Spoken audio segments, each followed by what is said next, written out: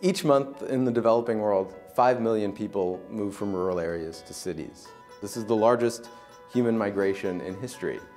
And when people move from the hinterlands to these burgeoning cities in the developing world, they encounter snippets of the developed world that they've never seen.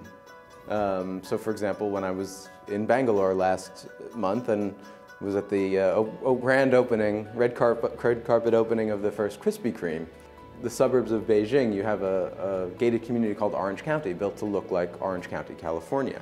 So the idea of the book is to take the long view of this, that these snippets of the West have been appearing in certain parts of the developing world for 300 years. And I start the story with St. Petersburg, which is built to look like Amsterdam and involves the importation of Dutch goods, Dutch people, Dutch architects, Dutch forms, and ultimately Western European forms more generally, and sets Russia on this path towards the modern world with all of its successes and failures. Then I look at Shanghai and Mumbai. These are, today we know the gateways to India and China, but they were built as gateways to India and China beginning in the mid-19th century, built to look like the colonizers who occupied them, including actually the United States, which had a colony in Shanghai that I knew very little about till I started writing the book, and unfortunately most Americans still know very little about.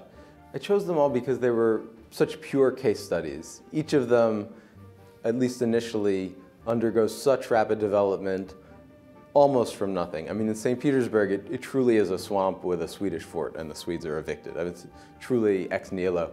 Dubai was a tiny city in a giant desert, and within the past 10 years, 3/4 of that city's urban fabric has been built. Shanghai and Mumbai were small regional market towns.